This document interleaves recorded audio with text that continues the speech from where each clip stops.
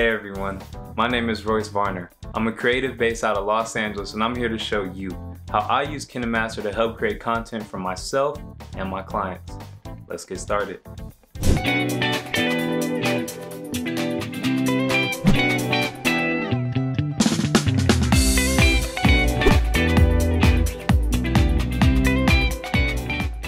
KineMaster is a free and fantastic video editing app made for Android and iOS users. So let's fire that app up and let's check it out. If you have yet to download the KineMaster app, make sure to click the link in the description below and download it. As you open up KineMaster, you'll find yourself with a menu of options to choose from. If you want to start a new project, simply tap the Create New button and you'll find a variety of aspect ratios to choose from. If you want to see your projects, tap See All and all of your current projects will be on display for you. Now moving forward, let me show you the KineMaster Asset Store. The KineMaster Asset Store is a one-stop spot for all types of assets, effects, transitions, stickers, music, and so much more. Let me show you my favorite feature this app has to offer: Get Projects. Get Projects are ready-made video templates that take video editing to the next level. With these ready-made templates, the Get Projects feature allows you to remix, replace, and add on different elements to help you create your own unique videos. Get Projects features a variety of video templates to choose from, and I ultimately decided to choose comedy. This cover change video really sparks my attention. I say let's download it. Cool. We have the template downloaded now. It appears we'll find it in My Projects. Let's go find it. Nice, there it is. Oh, there's a few required assets we have to download before we can edit. Let's just click OK and then download all. As we wait a moment, isn't this Get Projects feature just super simple and easy? I really appreciate it. Okay, let's allow access, let's import this footage, and let's get to editing. Let's go. Welcome to the editing screen. Scrolling through, you'll find all the different elements this video template has in place already. Personally, I want to add my own effects to this video. Let me delete these current ones. To delete effects, tap on them to highlight them, then tap the trash icon to delete them. I also want to exchange these current stickers for different ones. Let me follow the same guidelines I did for the effects. Tap on the sticker to highlight it, then tap the trash can to delete it. These sound clips actually work really well, so I think I'm going to keep them. Honestly, I like the current state of my project, so now I'm going to import some footage I recorded. I placed those clips under this KineMaster folder which I created. Here I'm just tapping the clips that I want to insert onto the timeline. Now that my footage is on the timeline, I should probably go back and delete the previous clips already in place. I honestly could have done that a few steps prior, but that's okay. All I have to do is now just delete these last clips and then I can start editing mines. Cool, now that that's done, I realize my clips are too long. Let me tap on speed and turn the dial to 1.7. This will help me stay within the time of the original video. I'm going to do this on each clip so I make sure my video is smooth and seamless.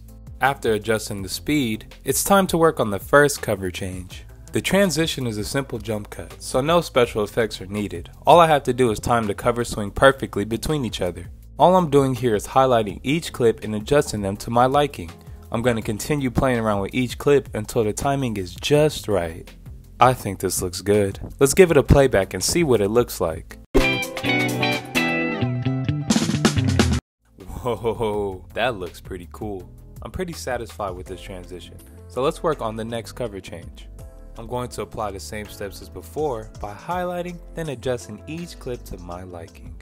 KineMaster makes this super fun and easy to do.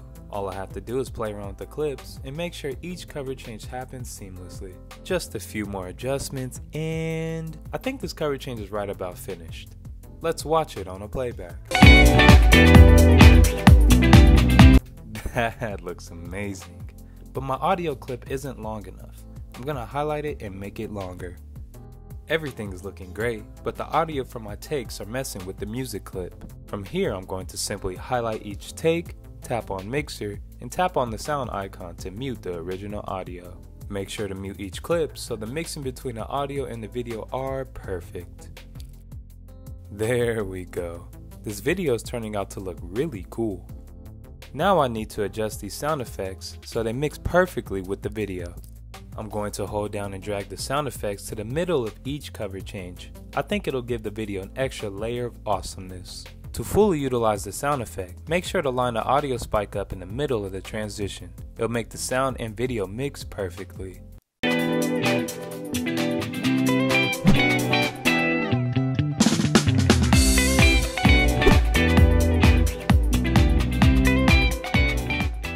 Wow, that looks and sounds fantastic. Now all I want to do is add some stickers and effects for fun, and then we'll be finished. I'm simply going to tap on layer and then sticker, and I'm going to choose from bokeh 2. I like how the bokeh 2 stickers look, so I'm going to choose this one. Now I'm going to adjust the sticker size to make sure it fits the video, as well as the duration length of it. After playing with the sticker a few more times, I ultimately decided to make it the size of the whole video. I want to add another bokeh 2 sticker to my next transition, so I'm going to follow the same guidelines as before. I like these gold sparkles. I'm going to go with this one. As previously done, I'm going to adjust the sticker size to make sure it fits the video as well as the duration length of it. I think it's lined up pretty well. Let's give it a playback and see what it looks like. That looks really cool, but I want it to be a little bit smoother. I'm gonna add animations to the sticker. I want the sticker to fade in and fade out. I'm gonna tap on the sticker, cycle between in and out animation, and select fade. I'm going to adjust the sticker just a little bit more. Let's see what it looks like. That looks cool. I also added 2 more stickers as well, but you already know how to do that, so let's get an effect off the KineMaster asset store. Since I'm moving and grooving in between outfits, I think the wiggle effect will complement this video pretty well. Now that we have the effect downloaded, let's apply it. Tap on layer, select effect, and let's insert the wiggle. First things first, we have to adjust the length of the effect so that it fits the video. I don't want the effect to be too harsh, so I'm quickly going to adjust the opacity to 50. Before we finish and export this video, the finishing touch to this video will be a pan and zoom. For the beginning clip, I want the pan and zoom to be zoomed in from the starting position. And as for the ending clip, I want the pan and zoom to be zoomed in from the ending position. Everything is finished and ready to go. Now it's time to export this masterpiece. Simply click the save and share button in the top right corner. KineMaster has a variety of resolution and frame rate export options. I shot my video in 1080p, 60 frames per second, so I'm going to export as that. Simply click save as video, wait for it to finish, and there you have it.